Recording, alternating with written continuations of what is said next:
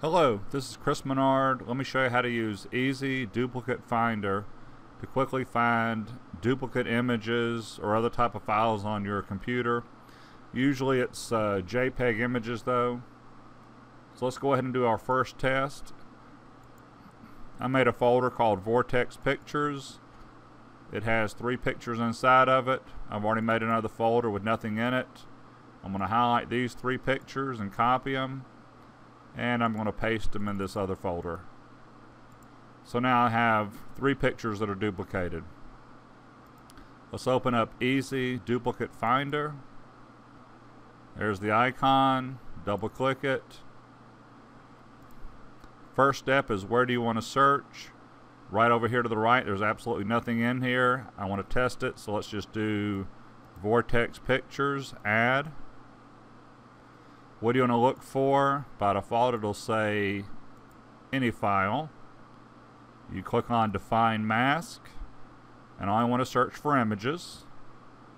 Hit OK, and then click on the word Start over here to the right, and there are the 6 pictures, 3 original, 3 duplicates. To remove the duplicates, you have to decide. It puts them in groups: Group 1, Group 2, Group 3. You have to decide what you want to get rid of. You can sit here and manually just check them. Or you can right click, select all duplicates in this folder. So there's plenty of options. If you're wondering if a picture actually is a duplicate, you can double click it. It'll show you an image of that picture. And then double click the other one. That's definitely a duplicate image. But let's test it. I'm going to right click.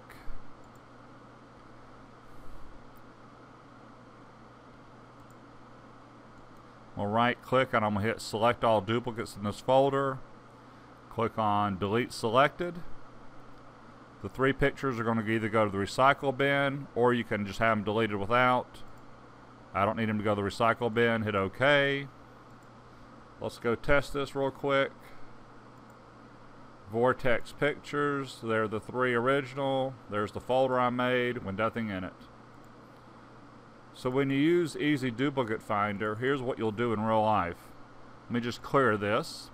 You'll most likely be looking probably at your desktop and at your documents. It includes the subfolders. I already have it set for JPEG over here. I could do any file though. And I'm going to click on Start. And that's actually pretty fast to scan 195 files. Click on OK, and once again it's up to me what I want to delete. So hopefully that'll help you out finding duplicate images on your computer. And also you can put this on a flash drive or an external drive. Another reason that I like it. Thank you for your time.